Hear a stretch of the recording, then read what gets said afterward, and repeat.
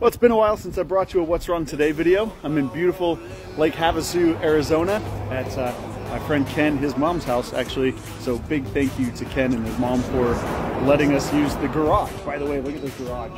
This is amazing. It's RV height, 2-car garage, 2 RV garage. Really awesome.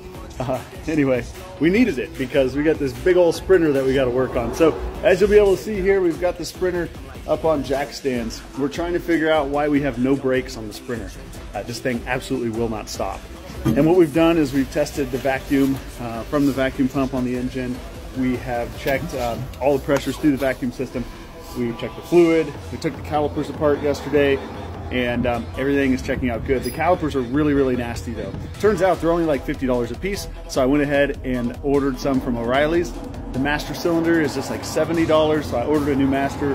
We're gonna replace the master cylinder, replace the calipers. The pads and rotors on all 4 corners look brand new from the previous owner, so those are all good.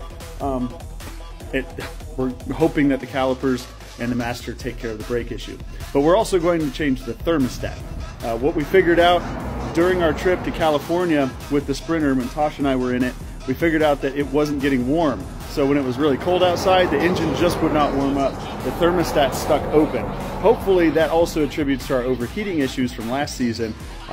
When it was really hot, the van was getting a little bit warm. It did overheat once climbing out of Salt Lake City. So we're gonna replace thermostat, first step, change the coolant, and hopefully that'll take care of our temperature issues. So those are 2 of the items that we need to look at, and then there was a third. And you can see now why we really needed a workspace for this, because we have a noise from the driveline, and this started when Tosha and I, also when we brought the van to California, I started hearing the squeaking noise in the driveline. And I was hoping that it wasn't a rear end noise, but it sounds like it's a U-joint. So that's a good thing. U-joints are cheap, they're really easy to fix. So I'm gonna stop by O'Reilly's now, order a U-joint.